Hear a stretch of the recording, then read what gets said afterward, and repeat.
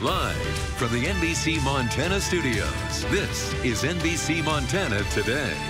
We're so glad you're staying with us as we continue live at 5:30 a.m. I'm Heidi Miley. This half hour, we're keeping you up to the minute on a number of wildfires, including the one burning west of Stevensville. I have new infrareds on it and the Johnson fire. Also, new potential buyers are unveiling plans for the historic Holland Lake Lodge in Condon. But we have another surprising twist, and hear what the neighbors grilled the potential buyer about. And then later, Democratic candidate for governor Ryan Busse will be joining me live at 6:30 to answer my questions on a number of issues. Well, the time is 5:30, and we are starting out with clear skies around western Montana. Temperatures 40s and 50s. May find yourself reaching for a light jacket in Butte. That's where it's 41 degrees, but we are going to heat up as we move through the next couple of days. In fact, high temperatures, good 10 to 15 degrees above normal by the weekend. We had some showers and thunderstorms yesterday. Radar looking good with the exception of central Montana, where we do have a little shower popping up this morning. We could see a couple of isolated thunderstorms east of Butte into the afternoon, but for the most part, we're going to enjoy a ton of sunshine. Day planner, Missoula 72 at around noon, 83 as we head into that 5 o'clock hour. For Bozeman, your day ahead looks pretty good with temperatures in the 60s at noon, 70 at that 2 o'clock hour, 76 at around 5 p.m. today in Bozeman. Heading into the weekend, a big warm up, but how long will it last? We're looking at your 10-day forecast coming up in 10 minutes. Hey, thanks, Brooke.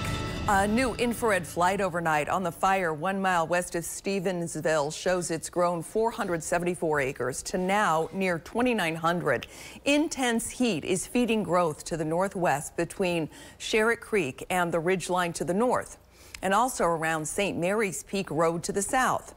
Commanders are worried about the fire taking hold in the McCullough Creek drainage. The fire did spot onto the north slopes. The sensors found in the upper part of that drainage, but firefighters and helicopters are working intensely there, with hand crews even working through the night to try to stop it from getting in that drainage.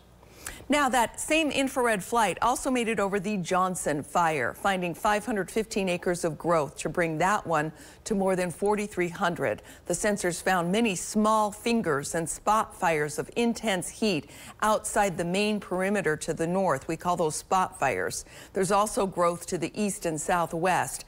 The operational plan says our wind and changing weather will continue to challenge the containment lines. Crews will keep trying their burnout operations. And right now I'm looking at the State Department of Transportation current conditions map, and it still has parts of Skalkaho Highway closed in the Sapphire Mountains between Hamilton and Phillipsburg. Firefighters warn the Daly fire did cross over Highway 38. Both the Daly and the railroad fires total 260 acres in steep, difficult terrain. Firefighters expect them to spider out, so it's hard to say, which direction it's going. It just goes out in a spider shape. The stretch of the Skalkaho Highway from the Black Bear Campground to the top of Skalkaho Pass is shut down. I also checked 12 miles southwest of the town of Lincoln this morning. The Helena, Lewis and Clark National Forest reports crews are still cutting out fuels around homes along the North Fork of Prickly Pear and the McQuithy roads. The Marsh Creek fire is still at 88 acres. It's been growing to the east. It's too dangerous for hand crews to go direct, but they will be keeping the protections on the homes. They'll focus there, and aircraft is over the actual fire.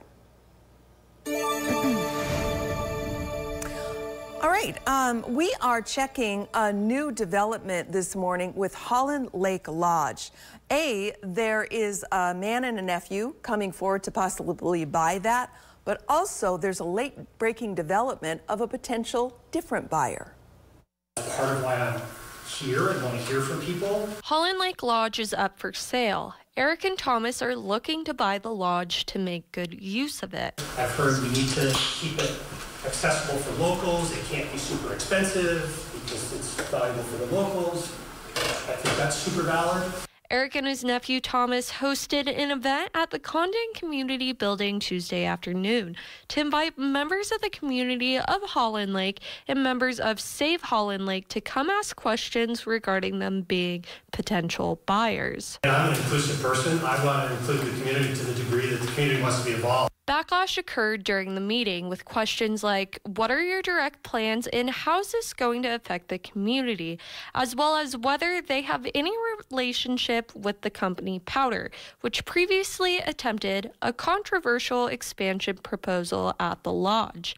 I pulled Eric aside to ask him myself. The reason I'm interested is because it's a old, historic, beautiful building in a beautiful location with birds and animals and peace and quiet, and I want to preserve that to the best of my ability. According to Eric, there is no personal connection with him and Powder. Thomas is connected to the CEO through their friendship. During the 2-hour-long meeting, the president from the stewards of the Swan Valley nonprofit spoke up and surprised everyone with what she had to say. And we are very close to ourselves making an offer. I pulled Grace aside to ask her why her local nonprofit should be the new owners of the Holland Lodge. Montana is being changed so quick. So I feel in order to control where we live on that change, we started the nonprofit so we can have a say, so it doesn't blow out of proportion and big money doesn't come in and change our way of life that we love. The meeting concluded after 2 hours with members of the community going up to Eric and Thomas to still ask questions. I'll continue to follow this story and report back once more information is received. Reporting at Holland Lake Lodge, Sadie Risen, NBC Montana.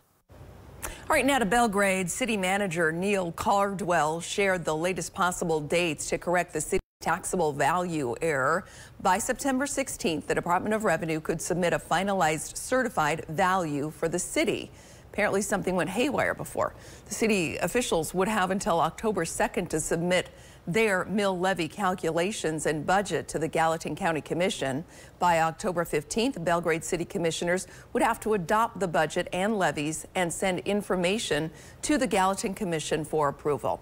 But the state officials say it's not a guarantee the taxable values would be fixed in time. Stay tuned, we'll keep you updated. And Central Valley Fire in the Belgrade area is feeling the challenges of a failed mill levy last year. It first proposed a 30 mill levy, but voters shut that down. The department struggled to recruit and keep firefighters. Also, it doesn't have enough money to operate and is leaning on reserve funds for day-to-day services. Officials say the new updated mill levy is more dialed in, and the ask for voters is critical. With where we're at and with where our board is, we wouldn't be asking for it if we didn't truly need these funds. If we're not successful in this election, we're definitely looking to see there will be impacts to the services once those operational funds run out. Community of the updated mill levy. Also in Southwest Montana, many Bozeman residents are concerned about the issue of housing affordability. Controversy surrounds a new ordinance and its deep incentives for developers. City officials will give 2 presentations on Monday, September 23rd. One will be at noon at the Ellen Theater and the other will be at 6 p.m. at Gallatin High School. You're welcome to come ask questions about what Bozeman is doing to fix housing affordability and supply. All right, Chief Meteorologist Brooke Foster is standing by live for us. How's our Wednesday looking, Brooke? You know, Wednesday is starting out with clear skies and cool temperatures. We are in the 40s and 50s after all this morning, but by the afternoon, temperatures are going to warm up even warmer for us by the weekend. 5:38, you're taking a live look.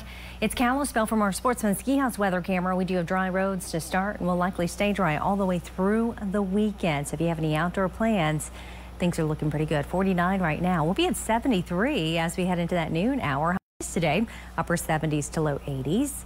Missoula, a little hazy out there. It's our Clearwater Credit Union weather camera. Air quality definitely improved as that trough of low pressure moved in, but we could see a hazy sunshine by the end of the week on into the weekend. We're at 54 right now, dropping to 50 in that 7 o'clock hour. We'll hit 70 by around noon today. High temperatures getting close to the 90-degree mark by the end of the week.